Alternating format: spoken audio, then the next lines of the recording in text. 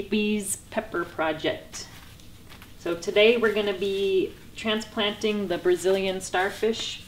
These ones I started in a 6-pack, and I was going to wait a little bit longer to transplant them, but with the 6-pack the cells are so small that the soil is drying out really fast. I'm having to water it almost every day. So I'm going to transplant the 6-pack peppers into some larger containers. These are 4-inch pots. So I'm going to use, I used seed starting mix when I planted these. So I'm going to transfer over to a potting mix. And I'm using Miracle Grow that I get from Costco. So it's a pretty big bag and a pretty good deal, so that's why I get it, and it seems to work pretty well. So I'm just gonna fill up about 3/4 of the way. And I've laid down some newspaper here so I don't make a mess on the carpet. Normally I do this outside, but it's dark and kind of cold outside, so I'm doing it in my grow room. So I've already got some labels made up for these. So all you need to do is gently remove the pepper from the cell, and just be careful not to disturb the roots. And then just plop it right into a hole in the 4-inch container, right in the middle, and then just backfill it with some more potting soil.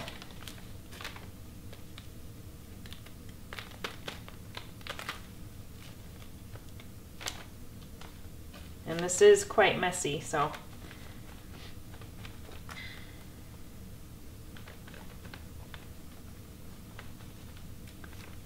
And there you go. And we need the label. So there's one done. So that'll make it so you'll only need to water probably once every 4 days or so, 4 or 5 days. And these guys don't even have their primary leaves yet. At least this one doesn't. Some of these others have just the starting of their primary leaves. So we'll get these potted and back under the lights, and I'll show you where to go from there. Now that we got all of our peppers potted up, I'm gonna go ahead and move these over to some water.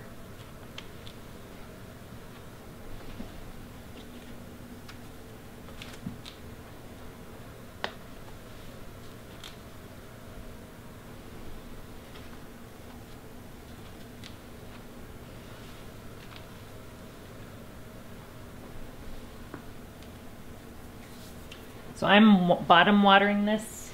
So I've got some water in here already. I'm gonna put a little bit more water in there. So I'm just gonna let these sit in this tray of water for about 15 minutes, and that'll get it all nice and watered, and then I'll move it over to the lights. Okay, the plants have been soaking up water for the last 15 minutes and they feel pretty heavy, so I know that they've got plenty of water. So I'm gonna just move these up under the lights. If you're wondering why the color's so wacky, it's because I'm using an LED light. This is the first year I've tried LED, so I just wanted to do a little experiment and see how it goes.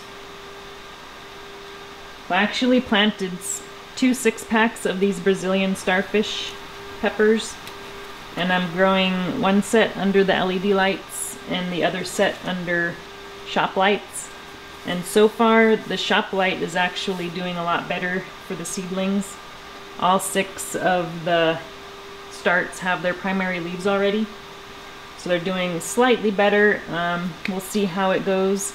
But I have a lot of other peppers back here under the LED lights, and they're all looking really good. These are ones I started back in November.